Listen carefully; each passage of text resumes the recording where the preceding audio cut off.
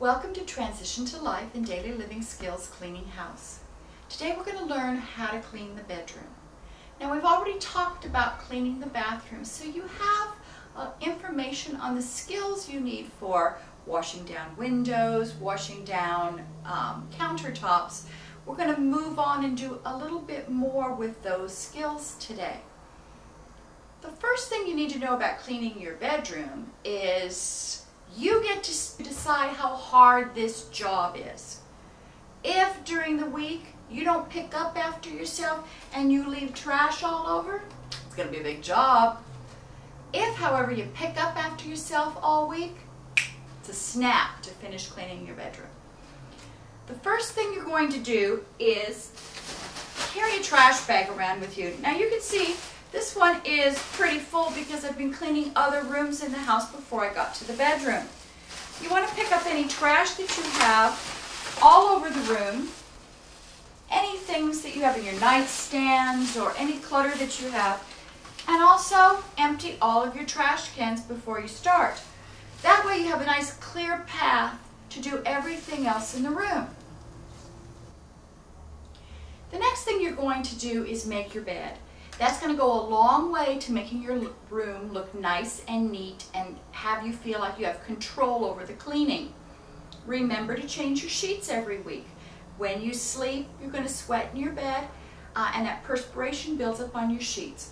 Wash your sheets once a week and your bed will be nice and clean. The last video, how to change the sheets, showed you how to do everything up to this point.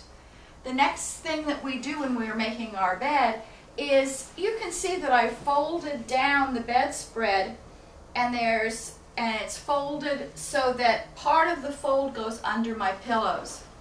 Then when I set my pillows on top of the mattress, I can just lift up and fold, hit the light, and fold my bedspread over the top of it. You're going to want to walk around to the other side, but because the camera's here I can't do that. But this will make a nice, neat fold. And then I can put any decorative items that I have on the bed. That gets the clutter off the floor and gets my bedroom nice and neat. After I've got my bed made, then I want to start to use the to be clean method. I'm going to start at the top. Bedrooms can get cobwebs in them and dust particles, hanging things that you don't know where they came from, that hang along the ceiling. Use some sort, a broom, a duster, to get up along the top of the ceiling, on your walls. I know it sounds silly to dust your walls, but it'll keep things from gathering up there. Go along the top. Once you've finished that, you want to do the top of light shades, the top of your head rail or anything else that you have up high, and around picture frames. Get that whole top row done. The next thing you'll want to do around the middle of your room is to make sure you clean all the windows. If you have a bedroom window or if you have glass on pictures, go ahead, you know how to spray it, you know how to wipe it down. 1, 2 little squirts is all you need.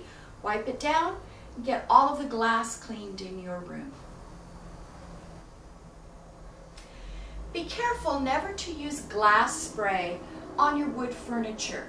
Glass spray has a substance in it that's going to eat up the finish on your furniture and ruin the wood finish. So make sure that you use either a spray wax or orange oil spray or a multi-purpose spray that can be used for glass, wooden surfaces, and for metals. But don't use window spray on your furniture. Make sure that you have everything off your furniture. Give it, did you see, just a little bit of a spray and then wipe it all down.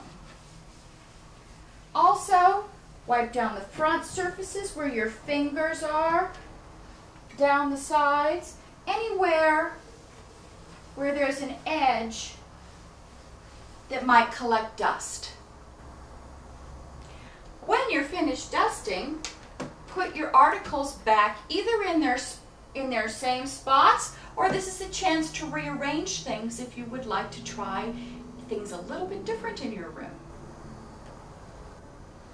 We've started at the top of our room and gone in circles around the ceiling to Windex and to do the furniture tops, dressers, nightstands. Now it's time to go to the bottom and do the floor. We're going to use our vacuum to make sure that we vacuum every spot in the bedroom. Also try and get under the bed. Hopefully there aren't too many things under the bed besides dust bunnies. This is a chance to clean that all up. When you're done with this part of the vacuum, get out your attachments and make sure that you go along all of the corners, along the walls and around the furniture to get all of the dirt that hides right in those corners and crevices. So now you know how to clean your bedroom. We're going to start by picking up the trash.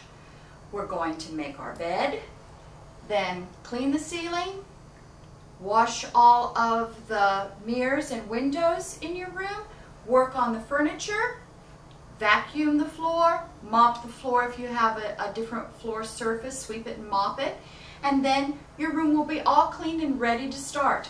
How hard this job is depends on how clean you keep it all week. Pick up after yourself and it'll be an easy job. Good luck cleaning your bedroom.